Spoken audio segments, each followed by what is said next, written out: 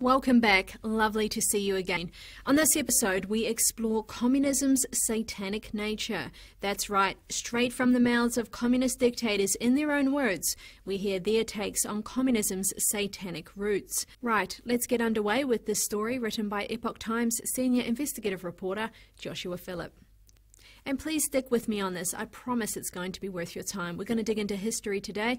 And as Theodore Roosevelt said, the more you know about the past, the better you are prepared for the future.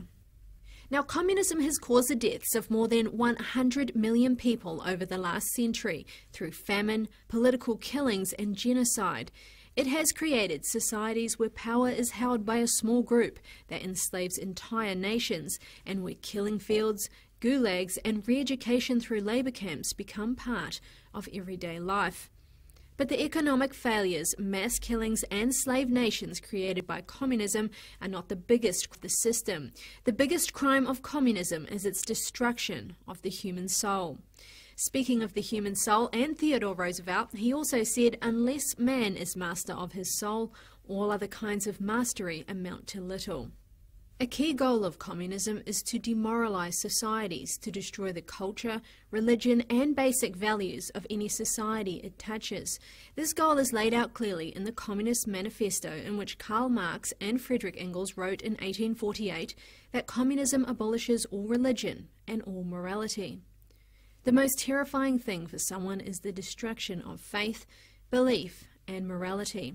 In the Bible, the book of Matthew states, quote, "Fear not them which kill the body, but are not able to kill the soul, but rather fear him which was able to destroy both soul and body in hell." End quote. We've seen repeatedly that the goal of communism is to destroy the soul of humankind. Now let's touch on history and learn from it. Stick with me. When a famine swept Russia in 1921, after former Soviet leader Vladimir Lenin ordered seeds to be taken from the farmers, between 5 and 10 million people starved. According to the Black Book of Communism, Lenin's response was that the famine was good for the communist movement, since, quote, "famine would also destroy faith not only in the Tsar, but in God too," unquote.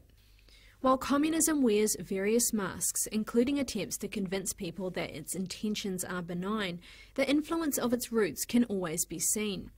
While communism pretends to be atheist, many of its founders, including Marx, were not. We talked about this earlier, remember? They actually held satanic beliefs. The Romanian preacher Richard Wurmbrand, who spent 13 years in prison under communism, documented much of this history in his book Marx and Satan. One example is Mikhail Bakunin, one of Marx's partners in the First International, who wrote, quote, "The evil one is the satanic revolt against divine authority. Revolt in which we see the fecund germ of all human emancipations, the revolution. Socialists recognize each other by the words in the name of the one to whom a great wrong has been done," unquote.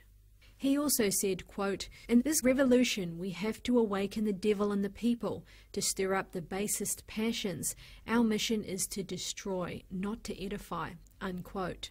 Marx's Satanism is evident in his early writings.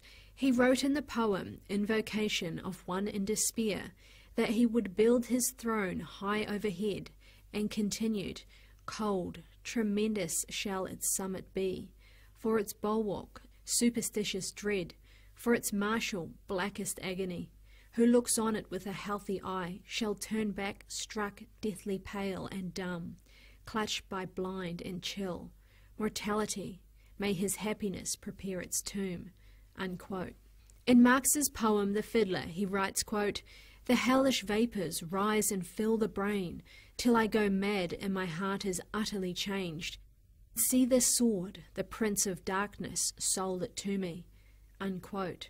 Biographer Robert Payne wrote in his 1968 book Marx that Marx, quote, "had the devil's view of the world and the devil's malignity. Sometimes he seemed to know that he was accomplishing works of evil," unquote. We can also show through the core tenets of communism that by its nature it is satanic.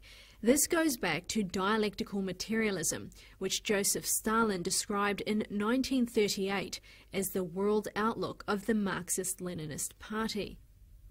Satanism. So how does it work? It works by inverting values within the Christian system. Dialectical materialism, on the other hand, works by inverting the values of all traditional beliefs in all upright religious systems.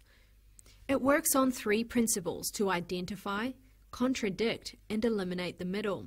The inversion of whichever traditional value it is targeting becomes the issue pressed by communism, and it uses these inversions of traditions and morals to drive society into struggle, and uses this struggle to destroy the values that exist within that society. Pope Pius XI wrote in 1937 that under this system, communism attempts to, quote, sharpen the antagonisms which arise between the various classes of society, unquote. Using this, he said, the communists create class struggle to create violent hate that can drive forward its issues under the false banner of progress. So communism is not just a political system or an economic system. Its forms exist within many movements designed to destroy our values, our traditions, and our beliefs. It is a spectre, as Marx described it, that aims to destroy humankind.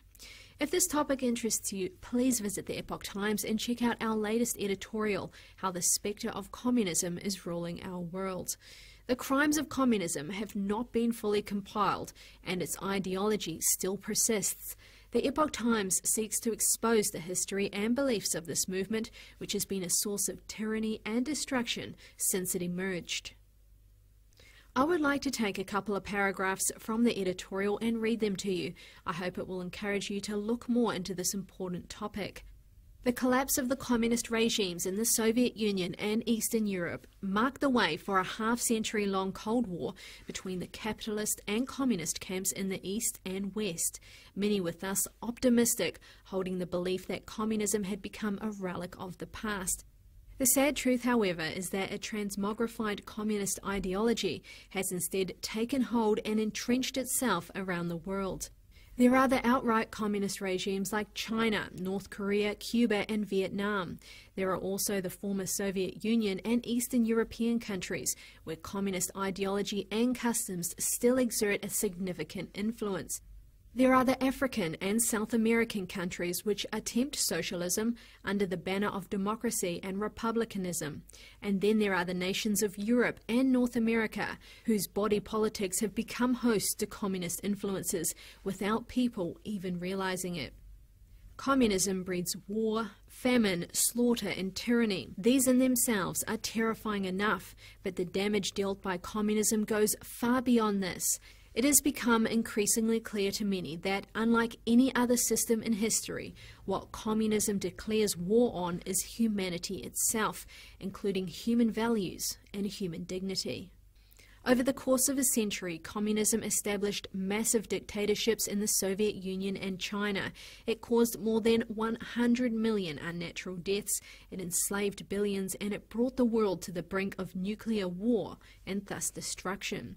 Yet more important is its deliberate and widespread destruction of the family, its fomenting of social disorder, and its attacks on morality, all of which are ruinous to the foundations of civilization. What then is the nature of communism? What is its objective? Why does it take mankind as its enemy? And how can we escape it? From all of us at Declassified, thank you for your attention, and I look forward to seeing you very soon.